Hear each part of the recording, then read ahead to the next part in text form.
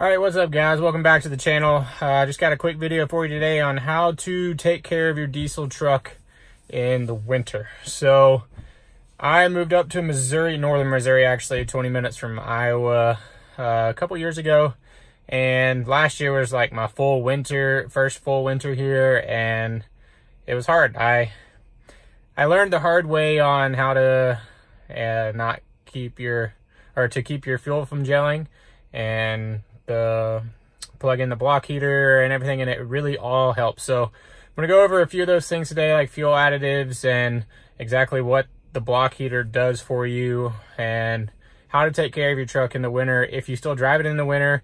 Or you know, I don't drive mine a lot unless the weather's really good, especially with the salt on the roads, but still, if you don't have like a garage to put it in, this is gonna help you. So hope you enjoy this video. If you do, please give it a like, subscribe for things to come in the future. I usually try to post videos every single Sunday, one a week with my work schedule. That's just what works out for me, especially with it being winter and trying to find content to do. So enjoy. First thing that I want to talk about is the block heater. So the block heater on a Cummins plugs into the front. I'll show you that in a minute. But when you turn the key on and your glow plug light comes on, it's going to be like right here in the middle of the little like squiggly pigtail looking thing.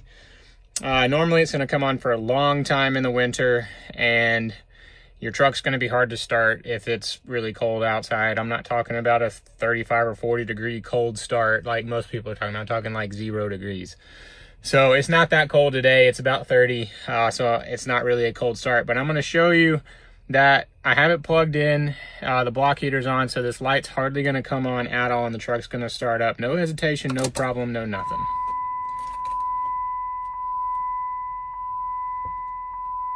See, it did, sorry, the little pigtail's usually over here, but it didn't even come on, actually. I'll start this over. Didn't even come on. No problem, no hesitation. No, nothing. As always, we've got to take care of the wife too, so it's cold outside. She needs a little air in her tires. They've gotten a little low, and of course she got a light on her dash that she told me about.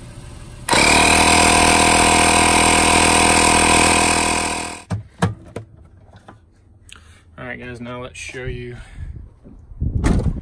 this block heater. It's gonna be hard to see where it goes into the block, but I have it plugged in right there, kind of run in an inconspicuous place on the bumper, as you can see. And then the line, I have it kind of temporarily placed right here and zip tied right here, as you can see. And the block heater itself is right there. That little shiny piece is where it goes into the block, and then the cord runs out from there. So that helps a lot.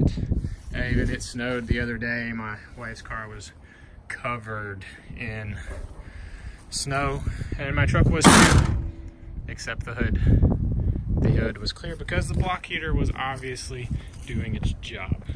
The next thing I want to show you is fuel additive. I keep mine back here in the handy dandy mega cab storage right next to my amp. This is what I've used. It's what I've been told by others to use. You can find it at any of your automotive stores, and this treats up to 320 gallons. So when you hardly drive your truck in the winter, this will last you 1, maybe 2 winters. I got it last winter, but it's not going to hurt your injectors. For those like me that have aftermarket injectors, or even stock ones, they're expensive. But you just pour this in your fuel, and you want to pour it in before you get fuel.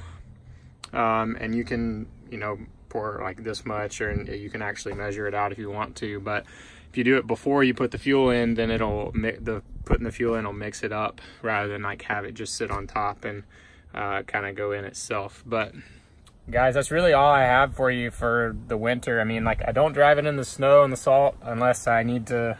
I have to have 4-wheel drive or something. I mean, I have a little car that I drive around, and if I get it stuck in a ditch or something, I really don't care, because it's just a little winter beater and I can pull it out with my truck or call a tow truck or whatever. But you know, this is my baby and I want to take care of it and not have it all rusty until I can move back down south where I want to be, where I grew up. So if you have any questions about winter stuff or any comments, things to add, I'm new to this too, so you can help me help you. And yeah, drop a comment down below. Please like this video, subscribe for more to come. I hope you all enjoyed it and have a blessed day. Thanks, bye.